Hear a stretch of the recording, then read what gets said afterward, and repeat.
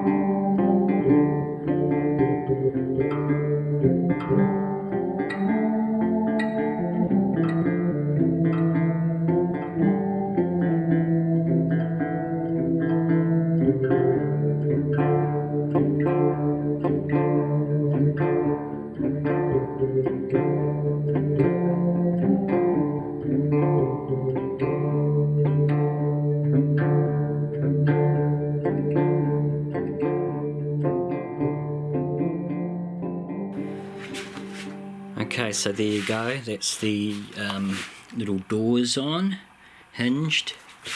I made this little cardboard mock-up you would have seen in the video, cut some shapes out and welded these things in here.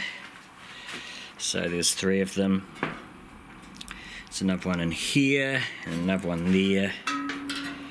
So that's how the storage facility will work.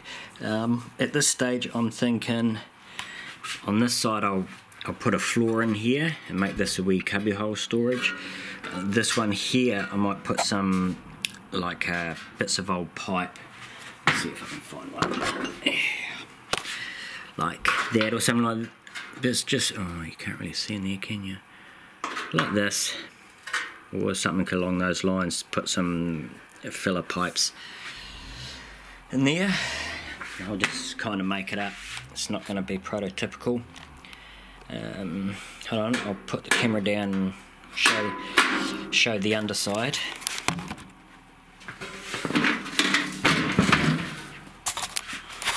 So yeah, that's these dividers here. So yeah, put the floor in the back in. This one I might put mesh under here if it's going to have filler pipes. Drainage, I don't know if that's correct.